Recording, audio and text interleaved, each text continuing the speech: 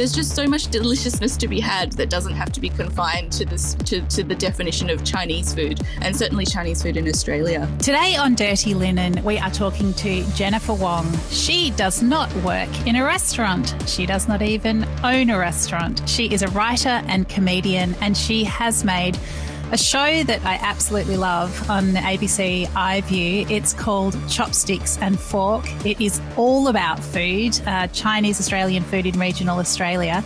Jennifer, welcome to Dirty Linen. Thank you for having me, even though I have not got a restaurant. Well, it's all about food on this show, so you definitely fit right in. But yeah, it is a bit of a different angle from the conversations that we've been having recently, but that's a good thing. So, I mean, I feel like I would love to talk about chopsticks or fork, but I feel like you should be the one to explain what it is for anybody who hasn't seen it. Well, it's a show where the director Linji Kong and I basically hop in a car or on a plane and go to 6 different restaurants in regional Australia. They're all Chinese restaurants run by people from various backgrounds, and we ended up going to Moree and Malua Bay in New South Wales. In Queensland, we went to Hervey Bay and Atherton, and we also went to a place in Darwin and a place in Gawler in South Australia. And I mean, what will people see when they watch the show? You will see a lot of delicious Chinese food that will make you think back to the days of honey chicken and Mongolian lamb, and you'll probably want to eat a fried ice cream. We meet the families and we talk to them about how they ended up in the locations that they based their lives in, and talk to some of the people who've been eating at these restaurants for years and years. We learn a little bit about how to make certain dishes like sweet and sour pork and deep fried ice cream. And it feels a little bit like a time travel road trip situation, because for the people who've seen it, what I've heard is that it just reminds you of that first time you went to the local Chinese restaurant. It's so loving, like I think your road trip is, you're obviously so excited about what you're doing, and you approach these restaurants with, such an open heart, and you're really interested in their stories. It's just, there's a real joy in it. I mean, how could you not be joyful knowing that at the end of your destination, a plate of sweet and sour pork is waiting for you? Like, I just don't know how you could not be full of joy to be able to get that experience. Someone online commented that it wasn't fair that I had the best job in the world. And at that time I was like, oh yeah, it was a pretty sweet job, a pretty sweet and sour job. Totally. It's interesting that you say, and a lot of the people who've watched it have remarked to you that it feels nostalgic, because I mean, it is, in a sense, like these are restaurants that have been there, sometimes, through 3 generations. And they are these fixtures in these regional communities. But, of course, they're still contemporary, like it's happening right now. I mean, it's a really interesting space that those restaurants occupy. And I have to say, like, I felt like I'd been remiss in sort of through watching your show, I felt like I'd been remiss in sort of putting a lot of those old school Chinese Australian restaurants into a bit of a retro box in my mind, and not really feeling like they had much to do with where Australian cuisine is at today. But then I just thought, well, that is just a really dumb way to think, Dani. You need to unpick those ideas and reappraise these restaurants, I think, with the kind of spirit that you brought to them.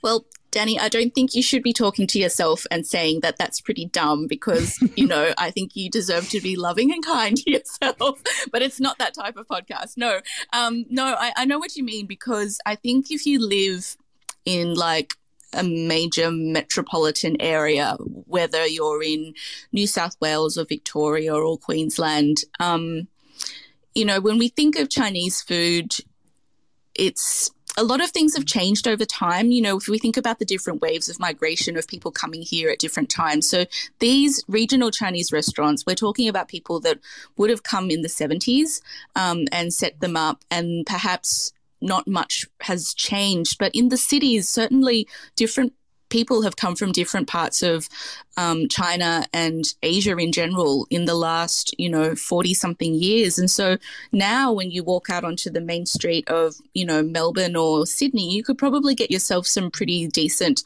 food from Guilin, from Sichuan, from Shanghai, certainly. And so when we don't really think so much about honey chicken as the first kind of thing that comes to mind when we're thinking of getting Chinese food on a Friday. But depending on where you live, if you're living in Atherton, then honey chicken probably is front of mind on a Friday night when you're having a $38 banquet with your mates, with a fried ice cream at the end. So I think what I learned from the show is that it's a really different experience growing up in regional Australia. And I know that sounds like a really naive thing to say, but I grew up in the suburbs of Sydney. And for me to go to these restaurants, I experienced a sense of foreignness. Like, Dani, I had never seen a prawn cutlet before. Oh, you were very sheltered. Like, I didn't know this was Chinese food. Like, I thought it was a chicken, like, yummy drummy, like from primary school with like a little kind of orange thing sticking out of it, which of course is the prawn's tail. But I didn't know prawn cutlet existed. Like, I knew prawn toast existed, but I didn't know that a prawn cutlet existed. I'd never had chicken cashew before. I didn't know that fried noodles in some parts of regional Australia meant that you're putting cooked food onto pre-fried noodles, like Chang's noodles, basically. I didn't know that was a thing. So it's really, I think, depending on who you talk to, everyone's got a story about where they had that first Chinese food memory form for them. And I think it's a really good Australian question to ask, like, what comes to mind when you think of Chinese food? I think it is a great question, and I think it's definitely part of the Australian multicultural story, the way that these dishes have been adapted to circumstances, and whether it's a dish that was created in the 70s and just stuck, or whether it's a dish that, now I think of one of the favourite restaurants that I've eaten at in the last year was a Chinese, Indian, Swedish restaurant in Mount Waverley in Melbourne, where the Hakka Chinese couple that run it they're Hakka Chinese background, but they grew up in Calcutta. The Hakka people had a hard time in Calcutta, so they moved to Sweden, as a lot of that community did. And then they ended up moving to Melbourne because Sweden was just a bit cold.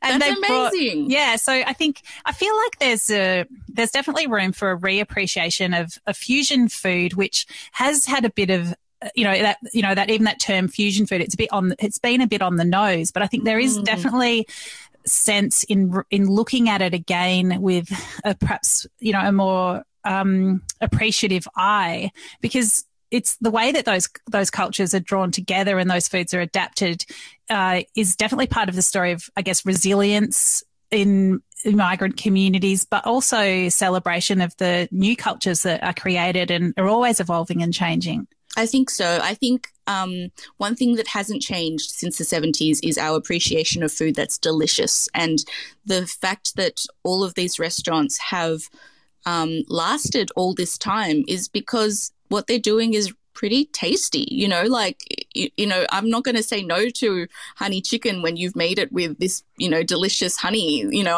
At Malua Bay, for example, the honey is local. It's from a nearby place called Mogo, and it's just, there's so many different ways of this cuisine existing in its own location in a really, really specific way, depending on where you are and what you've got access to, whether it's really fresh seafood, for example, or in the case of the families who kind of have come here and brought their own culture that's not just the Chinese culture. When you think about, like, Dani, you mentioned the family from Calcutta with a Hakka background. Like, we had 2 Hakka families in the program, and they each brought their own Hakka style to these Chinese foods, whether that meant serving pork belly with preserved vegetables and taro in Darwin, or adding some Malaysian sambal flair to their laksas. There's just so much deliciousness to be had that doesn't have to be confined to the definition of Chinese food, and certainly Chinese food in Australia. Yeah, absolutely. Was it the Gawler restaurant that had the Vietnamese family? Yeah, that's right. So the Chems had arrived in Australia by boat. The mum and dad actually met on the boat coming over here from Vietnam, and it's so cute. There's this gorgeous photo of their son Vin, who's their oldest of two sons, and he's just like 4 years old. He's reaching for the cash register, trying to, I don't know, get some money to buy some fried ice cream or something. But we see him now, and he's, almost 40, and he's grown up in this restaurant. Like, the people that come to the restaurant say that they've seen the boys through the good times and the bad times, and both the boys now work in the restaurant, in the kitchen in front of house. And they serve amazing food. They've got a Penang beef dish there that's there because someone from Malaysia came through the kitchen one time and showed them how to make this dish. They do lemongrass chicken as a nod to their Vietnamese heritage. And what I can taste when I'm eating there is there's this lovely subtleness in the way that the battered dishes are cooked. So it's not like a really kind of, there's no heaviness to it. Like, it almost feels like the battered dishes are as light as a tempura. So, when you have your crispy steak and plum sauce, you've got that beautiful texture from that light frying or that deep frying, but and the sauce on top just sits beautifully. So it's kind of, I feel like it's got a bit of a Vietnamese touch in terms of the subtlety to the dishes. But yeah, again, delicious. I love that there are so many family stories in the different episodes as well, and so much, the kids that have perhaps, been in the restaurant from day dot, but also the ones that have gone off and then been drawn back. They're just, you really feel the sort of magnetism of these businesses. Yeah, well, I think you're referring here to Emily, who runs Raymond's at Malua Bay with her dad Raymond, and she's in her 30s and she was working in Sydney in a marketing job. And basically, when she was little, she was like, I'm never moving back to Bateman's Bay. I am never going to work in this restaurant. But then COVID hit, and like a lot of people, she was working from home, and she was like, how much further up this career path ladder can I go up, really? Do I really want to spend my days working at home like this? And at the same time, her dad, Raymond, was in the process of rebuilding his restaurant because it had burned down in the 2019 bushfires in Malua Bay. That's a really heart-wrenching part of that episode where he goes and sees that it's just not there. Yeah, and I think for any business owner, like certainly for any restaurant owner, the idea of something that you've built up over time. He'd also just done a $200,000 refurbishment on the restaurant before it burnt down in the club. And so basically Emily was like, I will never get the opportunity again to be part of a family business like this. And so she left her job, she packed up her life in Sydney, and she went back to Malua Bay and now does amazing things at the restaurant, like run it, but also add to the culinary experience of the locals there by putting deep fried ice cream with Nutella topping, which I'd never seen before. So, there is a really joyful sense of renewal, I think, in that particular story. Yeah. Definitely. So, I mean, there are thousands of these restaurants around the country. How did you land on these 6? Well, so the program's made by the ABC, and as you know, the ABC has offices everywhere. So we asked people, like, where have you been eating? What do you love? Tell us about the places that you love. And we heard back from a bunch of people. Some people sent us articles about different Chinese restaurants that have been covered over time. Like, there was someone who used to work at a newspaper in Brisbane who'd set the challenge of finding the oldest Chinese restaurant in Brisbane. So, we had a few leads from that article as well. And then it was just a matter of making calls. So a lot of the restaurant owners spoke Chinese as opposed to English. Like, they speak English as well, but they felt more comfortable speaking in Cantonese. So a lot of conversations in Cantonese, trying to persuade them to let us come during COVID to film with them. And that's why we didn't end up going to some places like Victoria, because because of lockdown and things like that. So there's a lot of people from Victoria like, love the series, but where's Victoria? Yeah, actually, I didn't even notice that. But yeah, it makes sense. It was pretty hard to come to Victoria for a long time in 2020. So we were really sad we couldn't do that. But season 2. Fingers crossed, Dani. Yep. I was really impressed with, I mean, you've mentioned the local produce with the seafood and the honey, but I mean, I was really impressed with the from scratch ethic in the restaurants that you visited. You know, these are not people, you know, grabbing bulk food out of the freezer. Like, it was so, the quality and the pride, the attention to detail was remarkable. And that's why their days are so long, because they're getting up at 6 a.m. to put the stock on. You know, because all of the food that, for example, in the Chiem's restaurant at Gawler Palace in Gawler, like, that stock is bubbling away from 6 o'clock. So anything with a splash of chicken stock has been boiling for like the whole day by the time it gets to your dinner. One of the guys at Hervey Bay, at Oriental Palace in Hervey Bay, Gary, his stock is a year old, so he like refreshes it every day, and then at the end of the year he, you know, starts a new one. People are making wontons and dumplings from scratch. All the spring rolls are rolled by hand. No one's pulling a bag out of a freezer for even vegetables and things like that. Like, every time I cut up a head of broccoli now, I think of Ernest in Moree doing the same thing in his kitchen. Like, it's all from scratch. Like, because I thought this is like exposing a bit of a preconception in my mind, but I was thinking, you know, you're in the middle of not a very big place. A lot of people are passing through just on various road trips. It wouldn't matter if you just did some frozen foods on the side just to make it easy. Like, no one's going to say anything. Like, perhaps their expectations aren't too high, but these guys are doing it from scratch every day. Yeah, there's so much pride in it. And I think I had similar preconceptions, especially as these are restaurants with the, you know, the large menus, and you just think, you know, surely they can't do everything fresh, and yet they do. Yep. There's 300 items on that menu, and they're going to do it all fresh for you. It's super impressive and also really heartwarming. So yeah, it's definitely a part of Australian culture that I'm gonna I guess, you know, you've helped me reappraise it, and I'm going to, appreciate those restaurants more. Yeah, road trip. There's so many restaurants like that, you know, that I can think of two within, like, you know, spitting distance of my house, like, that I've never been to. Like, what is wrong? I need to fix that. Yeah, get yourself a deep fried ice cream. Totally. That I won't say I'll start with that, but I'll definitely finish with it. So I've seen on your bio, Jennifer, that you've done work as an MC and facilitator, including on anti-racism events. And racism is something we've talked a lot about on the podcast over the months, particularly anti-Asian racism. Do you see what you're doing with this show as a part of an anti-racist project? Well, it certainly wasn't the first 2 words in the pitch when we pitched it. Sure. But I think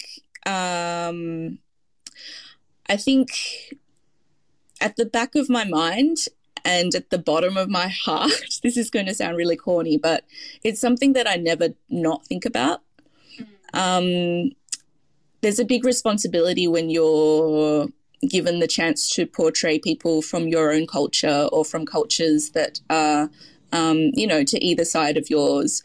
Like, you want to do a really good job, right? Like, you want the stories to be lovingly offered to the audience. And I think to be able to have 6 families from various parts of Asia tell their story on the ABC, some of them speaking in their own language, I think that does go some way to offering people the opportunity to think about, how well do I know the people in my neighbourhood who don't look like me? What are the things that I'm curious about when it comes to people who are from different parts of the world to me? At the same time, I think it gives people who are Chinese and Vietnamese and Malaysian, Hakka from East Timor, a sense of pride to see someone who's like themselves and like their own family, on screen.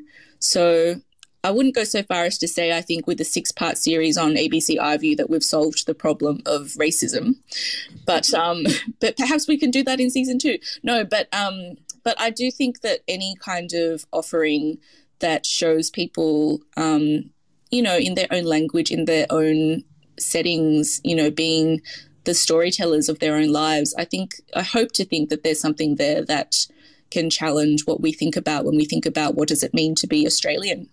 Yeah, I think you're doing all of that, and if only we could solve everything with one season, or even the whole of the entertainment industry, or any, it needs to come from everywhere all the time. But I also think, showing some of those families that run the restaurants were the only Asian family in the community. And I think showing how beloved and appreciated and part of everything they are, with a lot of, with a predominantly white customer base, I feel like that's a really important thing to show as well. Like, you do show a lot of interaction between the customers and the restaurant owners and the families, and yeah, I mean, the customers have watched the kids grow up in the restaurant. They talk about that feeling like they belong. Everyone, yeah, there is just a great feeling of belonging and community, and I think that that's part of the anti-racist project for sure.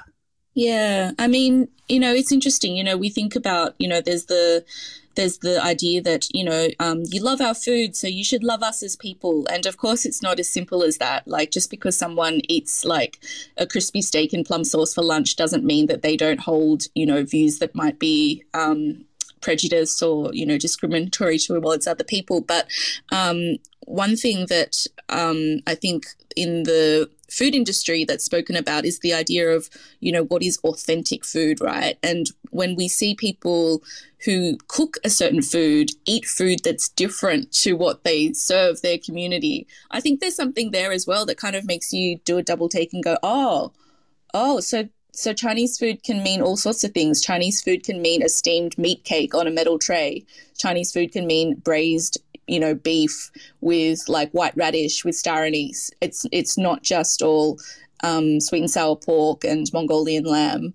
I think it just expands. If we can expand our definition of what it means to be something, I think we're already hopefully making it easier for other people to kind of live in this expansiveness, whether or not they're Chinese, like just any migrant or anyone with difference, if it's like, I think we need more different dishes, we need more different people, we need more different stories. And it's one of the lovely things I think that the food industry offers Australia is that opportunity to try something different and to consider what it means to be in this country and to be part of it.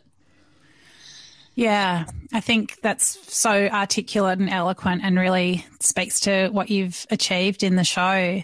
Did you feel from the people that participated in it, did they feel like they were doing something important? Were they really proud to have the opportunity to air their story? I think the families all have in common this amazing humility. So I don't none of them clambered for the opportunity to be like, oh, we're going to be front and center.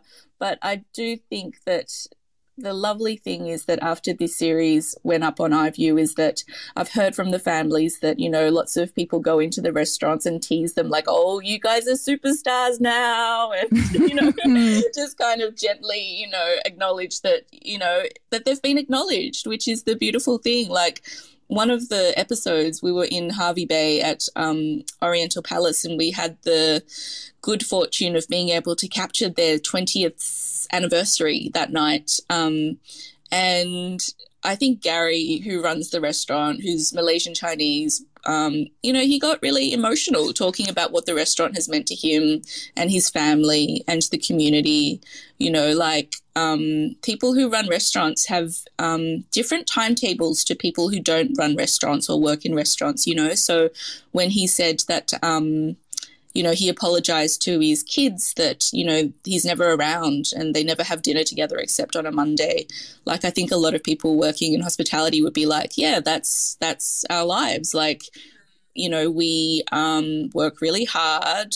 Every holiday that you have is a day of work for us. And so that takes its toll on its family. And like, everyone was in tears when Gary said that, because it's just like, there's joy in having a customer, love your food, but there's also a sense of guilt, I think, sometimes for the parents who are like, we spend so many hours in the restaurant. The kids spend so many hours in the restaurant doing their homework here so that we can have a family meal together. They're so humble, Dani, like, they're just so humble. And I think it's just really nice that, we were able to go in and go, hey, we were interested in you. Tell us everything. Yeah, it's beautiful to shine a light on what they're doing. And yeah, like, as you say, I think restaurant people are so embedded and busy with their restaurant life that they often don't take the time to reflect on what an incredible thing it is that they're doing for their family, because a lot of these people are, it's that common migrant story of working so hard to create opportunities for your children, whether it's in that business or outside of it. And yeah, there are sacrifices, really big sacrifices that people often make. And I think they often, they just don't take the time to pause, because there is no pause. It's late to bed and up at 6 to get the stock on, as you say. So it's also really lovely that you gave them the opportunity to reflect. I think that's really lovely. Yeah. The director, Linji Kong, she made a really good point when we were filming, and she said that, like, none of the people who run these restaurants ever grew up hoping when they were adults that one day they'd run a restaurant. Very different from, like, people now who are like, all I want to do is, run my own cafe or run my own patisserie or something. Like, none of these people were like, we want to be restaurateurs when we're older. It's just all circumstance. What job could you get if you came to Australia in the 70s with limited English? Like Raymond from Malua Bay, he was a tailor in Hong Kong, and he came over here. He's like, people here dress really casual. If I'm going to be a tailor, I'm going to starve to death. He says that. That was a great bit. And it's like, so all of the people we met, it's just like, it's this is how we're going to make a better life for our kids. We'll do whatever it takes, and, making food, selling food, running a restaurant is what we can do with our dedication to hard work and our limited English skills. Yeah.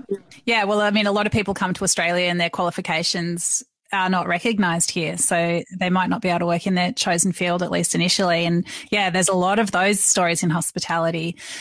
Oh, wow. Well, I just love the show and I commend it to everybody. It is it's super easy to binge, which is what I did, because the episodes are really short and you just want to see the next one like a bit of a degustation, but they're also bite-sized. Like, are they 20 minutes long? They're like 15 minutes each, so very easy to fit in. Yeah. Fit in, totally. Jennifer, thank you so much for sharing the behind-the-scenes stories about Chopsticks or Fork. It's been an absolute pleasure to chat to you today. Thank you, Dani. You're lovely. And speak kindly to yourself. I'll remember that. Fried ice cream will help for sure. Yes, lots of it. This is Dirty Linen, and I'm Dani Valent. We air the issues that the hospitality industry finds hard to talk about, hearing from different people with unique perspectives. We want to hear from you as well. If you have something that needs to be said about a topic, get in touch so we can include your perspective. Contact us at dirtyLinen@deepintheweeds.com.au or hit us up on Insta at Dirty Linen Podcast. We can't wait to hear from you. This